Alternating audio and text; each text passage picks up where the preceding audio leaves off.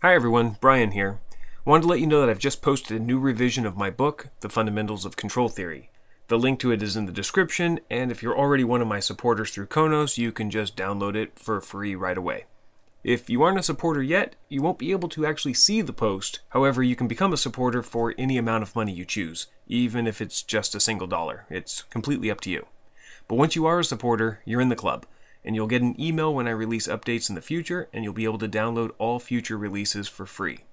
But if you want to stick around for a few minutes, I'll let you know what you can expect from this release. First off, I fixed the two problems that were reported by my readers.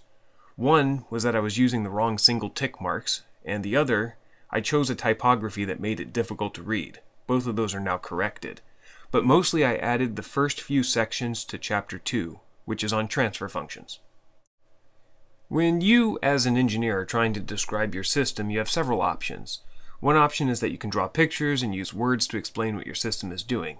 Now, this is a great method for describing the concept of your system, but if you want to develop a controller around your system, then words and pictures don't help too much.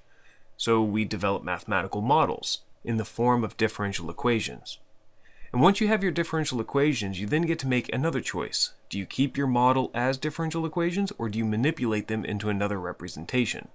The two most popular are transfer functions and state space representation. Obviously, this chapter is going to talk about transfer functions because that's what the title is. Now, the formal definition is a transfer function is the Laplace transform of the impulse response of a linear time-invariant system with a single input and single output when you set the initial conditions to 0. They allow us to connect several systems in series by performing convolution through simple multiplication.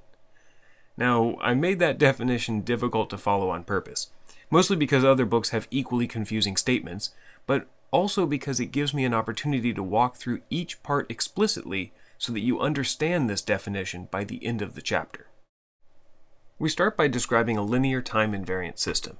Even though you have dozens of mathematical operations to choose from, if you want to model your system as LTI, then you really only have these 6. But if you can model your system with some combination of these 6 operations, then you can make predictions about how the output of your system will change as you change the input. That's because LTI systems obey homogeneity, superposition, and time invariance. Homogeneity is the scaling principle. If you scale the input by 2, then the output will also scale by 2. Superposition is the adding principle. If you add two different inputs together, then the output is the summed output of each individual input. And finally, time invariance is the shifting principle. If you delay your input by time t, then the output will also be delayed by time t. Now, no real system is linear time invariant, but a lot of systems can be approximated by an LTI model very accurately, which is cool because then we can do things like represent them as transfer functions. To find out why, we first need to talk about the impulse function. An impulse function is a signal that is infinitely tall and infinitesimally thin. Even though it has no thickness, the definition of it states that the area under the curve is 1 unit, so we can still do useful things with it like take an integral. If you say that the impulse is force, then when you divide by mass and integrate, you find that you've applied an instantaneous velocity to your mass.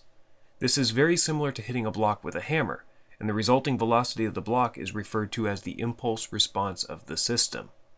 Now, this is kind of neat because if our system is LTI, then we know we can apply two impulses of different magnitudes, and we can just scale and sum the individual impulse response outputs to get the total response of the system.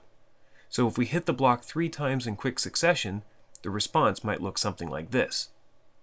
The problem is you can't generate a perfect impulse in real life, so the question is how can we use this knowledge to determine the response to an arbitrary input? And we do that with the convolution integral. Convolution is usually taught as this integral that does this rather bizarre thing. You take one of your input functions and flip it around and then slide it across the other function and add up the area under the two curves as you slide across. Now, this is a great visual, but it doesn't do much for understanding why this works. So we'll build it up from scratch for you so you understand.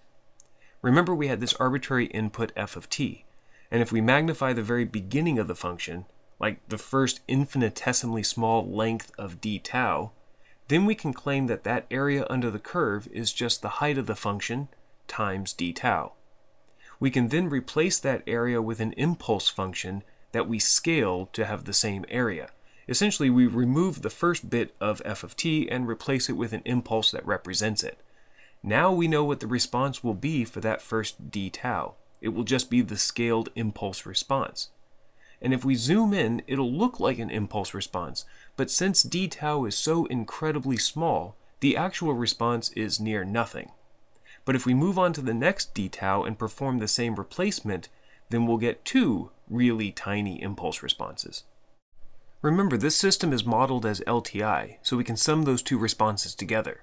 And if we keep this up for the entire function, we'll be left with a bunch of really tiny impulse responses for each d tau that we can sum together to get the total response of the system. This is discrete convolution, and it's how computers solve the problem. However, all we have to do is shrink d tau down by taking the limit as it goes to 0, and we're left with an integral, the convolution integral. So when you're flipping an impulse response and sliding it across an arbitrary input f of t, and then summing it all together, you're really performing an infinite number of steps that we just laid out. It's pretty awesome. Now to find out how this applies to transfer functions, you'll just have to wait. I'm working on finishing out this chapter on transfer functions right now, and we'll post in about a month. In the meantime, thanks for watching, and thanks for the support.